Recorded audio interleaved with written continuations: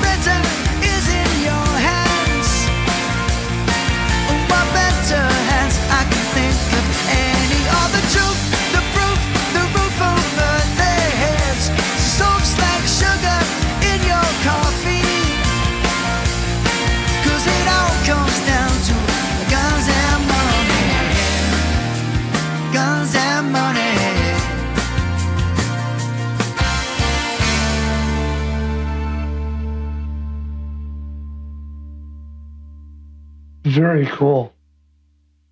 Such a wonderful use of the pre-chorus. Pre-chorus is very pre-chorusy. Oh, thank you. Yeah. Yeah. And oh, thank you. Yeah. And I like the now. What's that ending chord? Is that a six? What degree of the scale? It's just a seventh, but it's sort of it's sort of an unresolved seventh. It should go to the G minor, but it stays on the D7 at the end. I always like those kinds of endings. Yeah, it's kind of I just noticed I do this a lot where I put the beginning. I kind of do bookends as the beginning and end because I kind of started with that, so I ended with it again without realizing. But you just left us hanging on the end, right? Yeah, I could have gone da da boom. Yeah, exactly. Come back to the one, but that's pretty cool.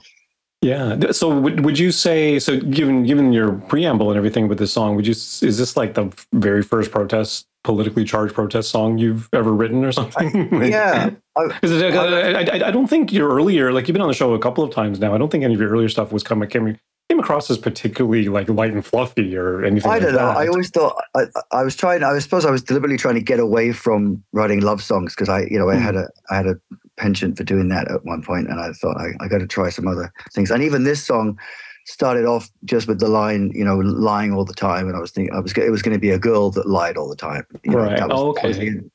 Because I just said lying all the time, and then it was sort of in the news cycle of not to be named politicians lying, and I sort of thought, well, maybe I'll just kind of subtly put it some things I would say to this person if I had a chance, Mm-hmm. But I wanted to keep it so it wasn't too obvious, didn't want to ruffle too many feathers, I just not sure how to do it in a subtle way, Yeah, you're not dropping any names of anybody or yeah. But it took the fluffiness, the initial fluffiness away from the song, which I wanted to do, So that was why I kind of stuck with it. Did you start off with like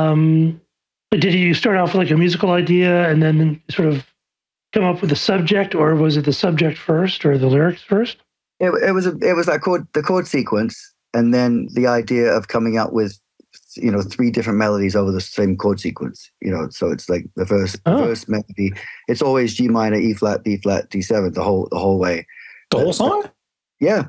Oh, wow, cool. I never would have guessed that. See, that's good. That's kind of what I was hoping. The melody takes away. The melody the melody varies enough and structurally changes enough that you don't really linger on that because I also changed the feel because the chorus, the verse is just strummed, held notes. The pre-chorus is like kind of a reggae feel, and then the chorus is like the Nirvana balls to the wall kind of thing. That's what I was trying to go for, and make them all melodically different and stylistically different, so that you wouldn't notice that. But are the durations of the chord changes the same throughout? Like you don't double time it in the chorus or anything like that? No, it's just it's a bar. It's always a bar of G minor, bar B flat, bar of D7, and the bridge is different, but okay. That, well, and your pre-choruses are different too, aren't they? No, because it's... Oh, really? The choruses are the same chord progression as well. Or the pre-chorus. The same chorus. It's just the feel difference. And nice. I'm glad I pulled that off, because I was trying to sort of pull that off in a way. This was actually we do a songwriting challenge on the podcast every year, invite our listeners to participate and everything. Yeah. And this was our challenge a couple of years ago, is write a song where the chord progression never changes. Oh, okay. Right. Because I usually don't do that, and this was like something I wanted to do, and then make it less monotonous. That was it. Like it wouldn't have sounded as interesting if it was all. No, yeah, and that's one thing. That certainly is something we discussed. Like, how do you make your chorus really pick up? And totally you pulled it off here. The rhythmic changes, the melodic rising up of it, the triple rhyme at the top of the chorus is fantastic, and especially because it's different both times. Like, hate the bait, the fate, and the next time, actually, hate the bait, the fate, the same. Yeah. I like those. I like those three line things. I do. It's another thing I picked up somewhere. And and it's really cool too, because they're very consonant heavy. Like they're ta ta ta. You get the percussiveness of that as well. Which is because really I wanted cool. it to sound a bit, angry. Like, and that's that. Those consonants, like you say, the consonants kind of get that sort of like you're in his face going proof, like. And that totally works. I mean, that's your prosody 101, right? Like make it sound like it's like the lyrical content. Very cool. Because one of the challenges of doing a verse and a chorus with the same chord progression is if you start off on the same note on both of them, it can be very samey. And one of the challenges I was doing was trying to find, not the same note like at the chorus, and sometimes doing the ninth or the 13th or something. Would you know which note starts? Like, does it start on the? Well, actually, the verse starts on the second scale, right? Da, da, da, da, da, da, da, da, da. So it starts on the two of the scale, and then the bridge would be the chorus, which is the tonic, and then I guess the chorus is the octave up tonic. So they're all it's tonic low, tonic high, and then the second for the verse. But it's also the spread out notes, da, da, da, like instead of da da da da da da. Yeah. So those things are all different. I'm sure I must have studied that, somebody else doing that, and sort of picked that up, because it's something. It sounds like it was very conscious and very deliberate, and very you thought about it and decided you can do it. It wasn't just. It probably did just come out that way, given your breadth of experience and how long you've been writing songs. It just kind of happens that way. But it's something, you've heard and you've appreciated many times, I suppose. So, no, I appreciate you pointing these little things out. Was it a lot of editing in terms of, like, your melodies are very strong, your lyrics fall into place, and they're very strong as well. Like, how did the process go between mirroring the lyrics and the melody? Actually, I had only a first verse for about a year. Like, I didn't actually come up. I had to come up. The old second verse challenge. Where do you go for the first one?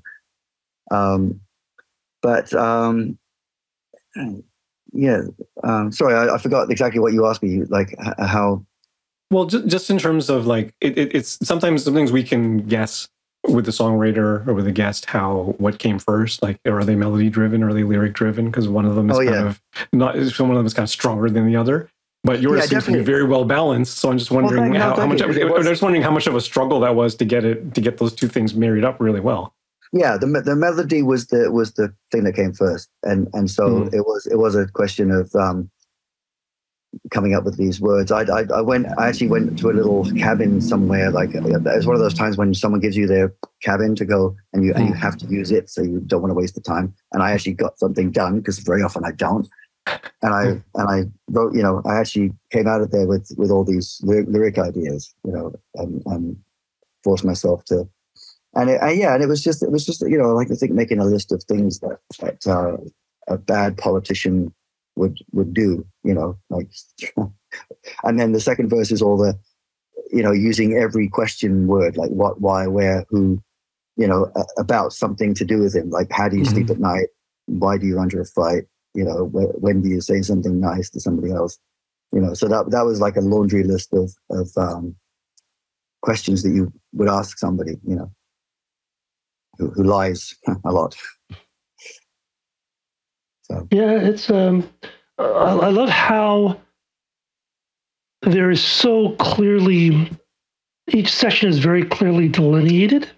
It's very clear where the chorus is, with it's where the pre-chorus is, where the verse is. And sometimes when you do a song with all the same chords, it can be hard having that delineation, and it just kind of, and it gets kind of samey. And this is not a samey song at all.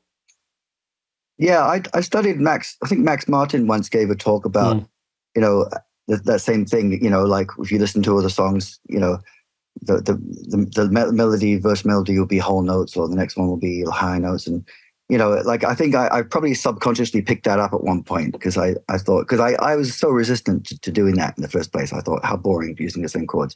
But if you change the arrangement and the melody, and a few things, you fool the brain, I guess. You take away that familiarity and hide it somehow. So was that like a challenge you set up for yourself to say, I'm not going to change the chords, or like where did that decision come from? Given that you normally don't do that, why do that all of a sudden for this song? I think it was to keep myself interested, because I was finding it kind of dull just playing those 4 chords over and over again. Like if you're a guy in a bar just strumming a guitar and you don't have anything, you can just sit there and play this song that's got the same 4 chords. It never changes, and I didn't want it to have that feel. I wanted it to be.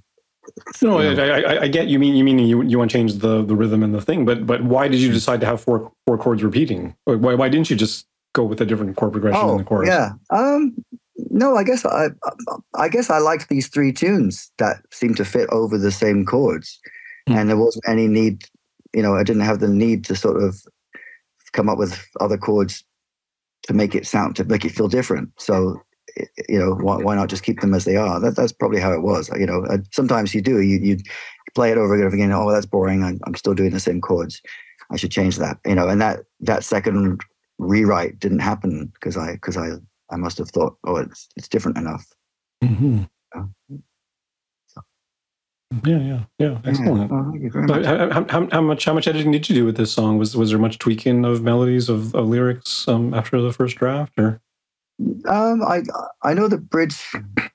The bridge was chopped up a bit before I got it the right length. Literally going in on Logic and kind of cutting and pasting sections around, and then I think I took out two bars.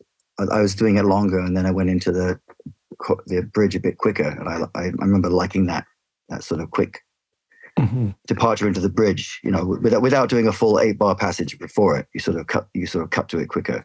Yeah, because the bridge kind of hangs there, the rhythm drops out, and then you drop back into the chorus. You could almost insert a solo there, because this song is pretty short. This is like 3 minutes, maybe.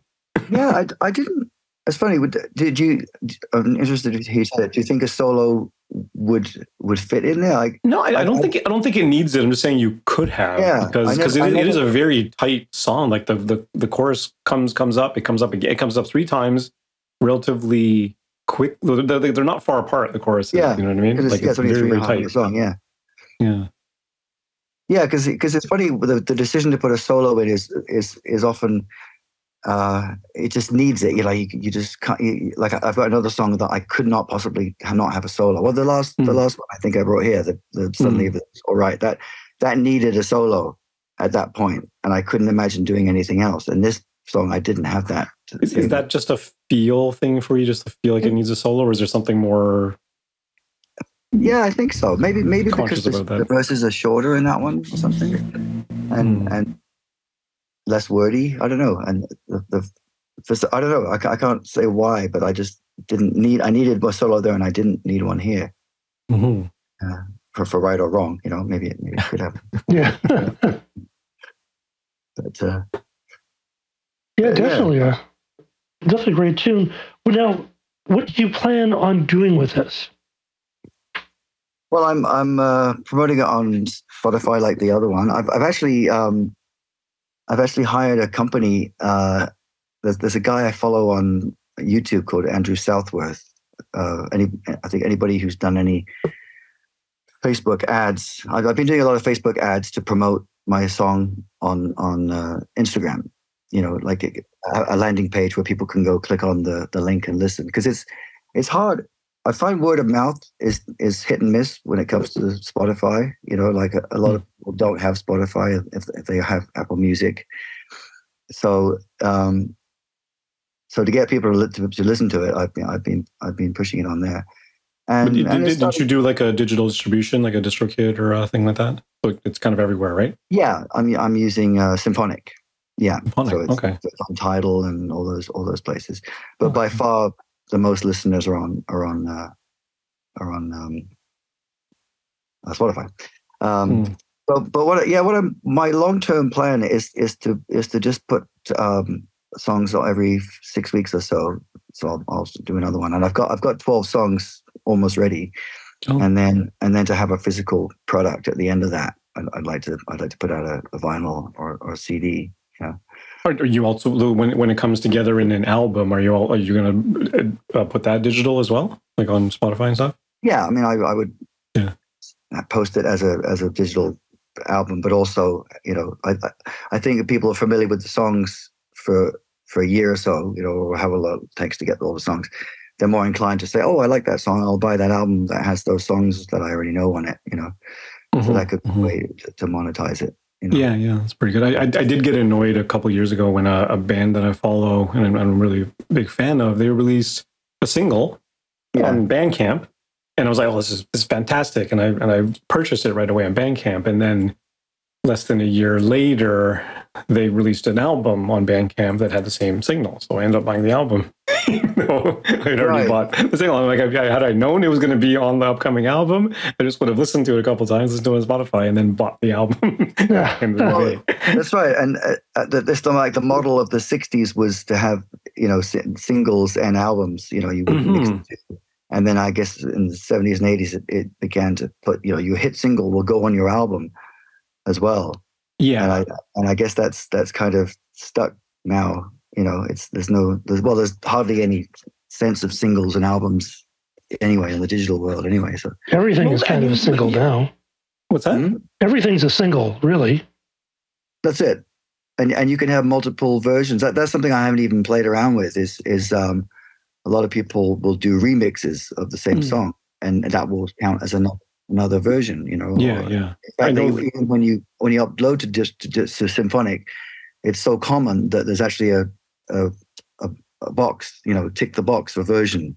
First version is, so they kind of expect you to upload the same song several times. Oh wow! And I guess if you're trying to build up streams, the more more volume, the better, right? So I know the new Peter Gabriel. He's got a light side mix and a dark side mix for every single song. Oh really? How are they different? One's a little bit brighter, one's a little bit darker. You mean like just tonal? Just tonally, yeah. The instrumentation, I think, is by and large the same. Okay. For light side, dark side, I kind of prefer the light side mixes, to be honest. But no, I thought that was a brilliant because he also uploaded them every full moon. That was the concept. Right. Every full moon, he would upload one. I think both versions. And I went to the concert, and it was just brilliant. Oh, I can imagine. Were you there? Were you? I haven't seen him since the Up Tour. I saw him twice on the Up Tour. That was 20 years ago. It was such a great show. But I love the production on the new stuff is just amazing too. It's really, really, really just classic Gabriel. He's got his dream team together with the Tony Levin and Manu Katché and David Rhodes and all those guys. Like, come on. Yeah, but it's interesting seeing him do, trying new marketing ideas, like put a little bit out at a time. Don't give it all away quickly, and use something like the full moon as your guide, That's a great idea because he is an established artist and he probably could, from a marketing standpoint, kind of phone it in and probably still get plenty of sales. But it's great to see someone in that position, try new things and, try to experiment with the format itself. And he's always been the kind of guy who pushes the envelope, and he's more of an artist than anything else. Well, I mean, when you think about the work that went into that show, I mean, every song had a work of art, like a video art that was associated with it. So he's hired all these artists. He anything but phones it in. It's like everything is so much more work than it necessarily needs to be because he loves. You can just tell he loves the work, So didn't he buy SSL? The company? Yeah, the audio company. I think he bought it, didn't he? I hadn't heard that. No, don't know. It's entirely possible, I suppose. Like the sound. SSL makes PA equipment, right? Or is it? Mixing boards. Mixing boards, and they're one of the big. SSL console. Yeah. And plugins. They make plugins now. And they're really good, actually. It's quite possible he did. Yeah, might be good investment. I'm sure he's used the stuff back in the day. That's true. Now. Yeah, in 2005, musician Peter Gabriel and broadcast entrepreneur David Hinkle became the majority shareholders of SSL. Oh, and go Peter. 2017, SSL was acquired by the Audiotronics Group, while Gabriel became the major investor in the group following this transaction. So I think he's still a major investor. So he's not like he owns it, but he probably gets it at cost, I would think. What if you can use other soundboards now? If he's going, that's right. If he's got an exclusive deal with them. Not use a Neve anymore. Yeah. Don't you dare use a Neve. Yeah. No, but I do. I look to him as as somebody also who's aged very, has managed to find a way to be relevant, and still can sing the same way. Oh yeah. Into his late 60s now, right? He's almost, I think. More than that for sure. He was 20 in the late 60s. Yeah, I was thinking he must be over 70, and I'm sad. It's sad when you compare with Phil Collins. The same lifestyle and age, but just a different outcome, unfortunately. Yeah. I don't think Phil Collins was like a heavy, user of anything. He always seemed to be relatively level-headed. I think what happened to him was he had a bad posture when he played drums. Oh. And I think over the years, with his back curled and drumming, if you watch him in the Christmas song, Do They Know It's Christmas? Well, Do They Know It's Christmas? Not We Are the World. We Do Know It's Christmas. He sort of leans very. It's almost like he's sitting in a car, driving a car. He's not sitting properly on the stool. I think over time that's what caused his injuries, repetitive strain injuries. And, oh dear. So probably without doing anything chemical to his body, he just unknowingly pushed it too hard. Wow. So we gotta be careful as we age. Yes, definitely. You have to use it because, boy, will you lose it, and once you lose it, it can be hard to get it back. Oh yeah. Not impossible, but definitely a bit of a challenge. So let that be a lesson to all you youngsters out there. Is be thankful. I lost my voice for a whole almost a year. I never told you that, but it came back again. And I really appreciated that. I had to have surgery to get rid of the little polyp on the vocal cord. Nice. And that was just from straining, from singing with bad technique.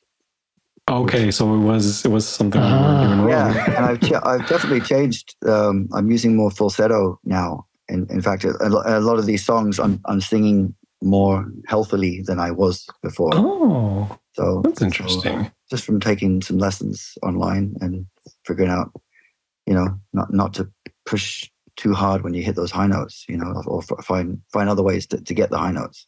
Do you remember what lessons they were online, or was it an instructor? Or Actually, it was Berkeley. This is during the pandemic. There weren't any teachers that you could see in person, and I just found a lot of YouTube videos until I found somebody that I thought was speaking to what I was looking for, and it was a woman in Berkeley College of Music called Jeannie Gagne. And I did these $200 1 hour lessons with her, but they were worth every penny, and she would say, "You're doing too much work. You're straining your face. You don't need to do that when you sing a high note, and getting yourself out of the space of when you hit a high note, you have to move your body up. You can move your body down and sing a high note, Oh, really? Yeah. And I had another friend who had surgery, and she was saying, your voice is never going to sound the same. And she was filling me with all this gloom and doom. And it turned out, actually, it came back just the same. And I learned now not to do the same habits. And I'm noticing the difference, That's extraordinary. You think a lifelong career musician, you know everything. Of course, No, something, right? It's not, nobody knows as a child that there's such a thing as you can take voice lessons to be in a choir or opera singer, but everybody should really take voice lessons if they're going to be a musician, a singer, just because there's things you don't necessarily get naturally that can damage your voice. And if you know early on, you're that much further ahead. So if I can say anything to anybody out there who's thinking of, being a rock singer and they're in their early years, look into lessons. Take it from me, Yeah, people always say, "Oh, if I take lessons, it's going to ruin my, it'll ruin my artistic bent." But it doesn't. It just helps you get to where you want to go faster. So it's there's a sense that you're going to sound like an opera singer, or you're going to be or a show singer or something. Yeah. But really, it's just tools that you could just. Because when you're singing a song, you're constantly switching between all these different methods, right? When you're singing a low note, when you sing a high note, you're not doing it all the same. So you just get this little toolbox of techniques to switch into seamlessly, if you know more.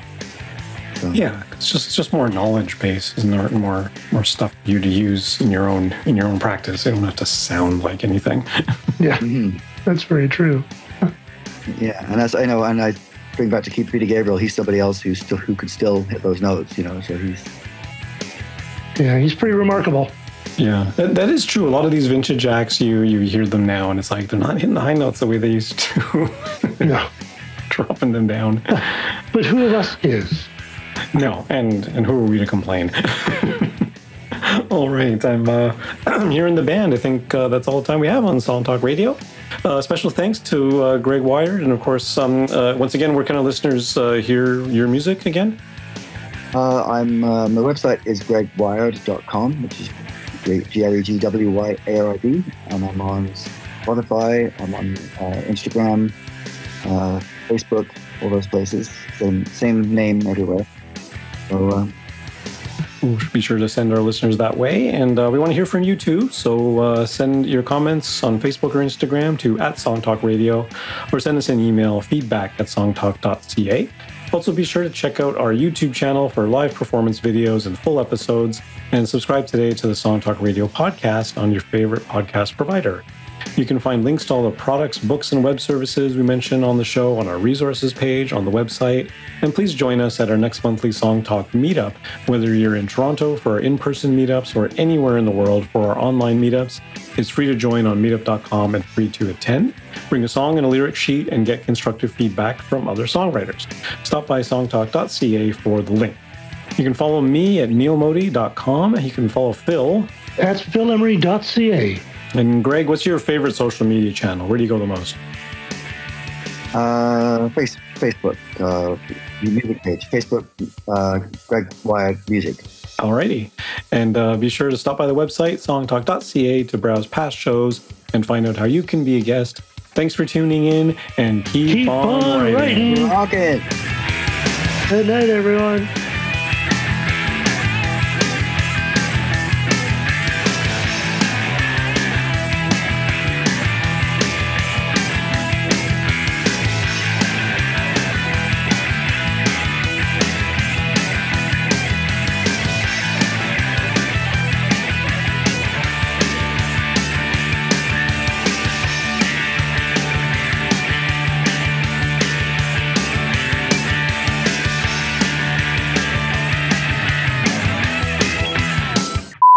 Right. Awesome. That was great. That was just solid chunk of great musical knowledge, And Yeah. Well, it was great. Well, thank you for letting me rant and rave and stuff. Absolutely. No, I really appreciate you guys. Yeah, for sure. It was interesting what you're saying about Phil Collins, because when in the band I'm in, I play drum kit now, but before I was playing on a cajon, the little box, little Peruvian box you sit on, right? And when I first started playing, I had never played one before, and our lead singer just happened to have one, and I'm like, oh, let me back you up on this. I tried to sort of figured it out myself, right? And I've seen a few other bands use it, and I was just picking up techniques from other players and stuff like that. But because you're sitting on the thing and you have to lean over in order to play it, you do arch your back quite a bit. And I found that the first few times I did, especially like a 45-minute gig or something. So, oh man, my lower back is just like going out. And then I had I don't know if I ripped this off of somebody else or I thought of it myself, I don't remember, but just tilt the thing back a few degrees off the floor, and then you're not hunched over as much. It's a simple little thing, but it makes all the difference when you're playing a long set. That's a good point. Because we worry about ergonomic keyboards with our fingers. Yeah. That seems like a trivial thing, but this is like the same thing magnified to a huge part of your body, right? So you do that for years the wrong way. Yeah, it multiplies. So it's good. Yeah, it's stuff that you wouldn't think of. Exactly. A great thing that musicians should do, and especially bands, is just like perform. Either do a rehearsal like a show, or actually do a show, and actually just have one video camera in the center, just like a static shot of the whole show. Because man, like what you think you're doing and what you are doing are so totally different. It's amazing. Oh yeah. Yeah, very true. You just reminded me. I went to Canadian Music Week this year, and there's a guy. I bought his book, but I forget his name, but he actually goes out and sees bands, and then he was in a band, but he tells them how to fix their visual show. Right. So he did it with a band on stage, and just simple things. You think of all the rehearsal and getting all the stuff together, and then you loiter on stage, without any thought about who, it's just simple things like when the lead guitar player does a solo, he walks forward. Everyone walks back. He said you always want to have someone in the spotlight at all times. Yeah. So when the singer gets to the solo, the singer should back up. The guitarist should come forward, play a solo, and then when he's finished, just turn around and walk away, put it back to the audience, and bring the singer up. And we don't think about all the stream of different things happening on the stage. Yeah. And like you say, when you film yourself, why am I standing there staring at the floor, the whole time, and this is looking. Yeah. So I'm trying to be aware of that now when in my band too, like who's featured at any given moment, right? Well, and they always say like if someone is highlighted on stage, like they're doing a lead, is the other people should look at them, because that sort of directs humans will look where other humans look. It's like this, true. That's kind of what he was saying, because where you look, the audience looks where the band is looking, if they're looking at one other person. Yeah. So it's, So doing this, although that's what shoegaze was. Shoegaze was like, right. Everyone just there at your shoes. Well, because they were just kids, right? It's, and they didn't know anything. They're all scared. So, at least back in the 80s, when you had all the big hair in front of your eyes, no one could tell when you looked. That's right. They couldn't see your eyes to see if you were scared. Yeah. It was great. Even things like banter, like I've even been encouraging our lead singers, like think about your banter the same way you think about your lyrics. You write it out. You're basically reciting the same stuff. I saw Blair Packham perform 2 times, relatively within a few weeks or months apart or whatever, back before the pandemic or whatever, right? Yeah. And I was amazed how almost word for word his banter was almost exactly the same. Yeah.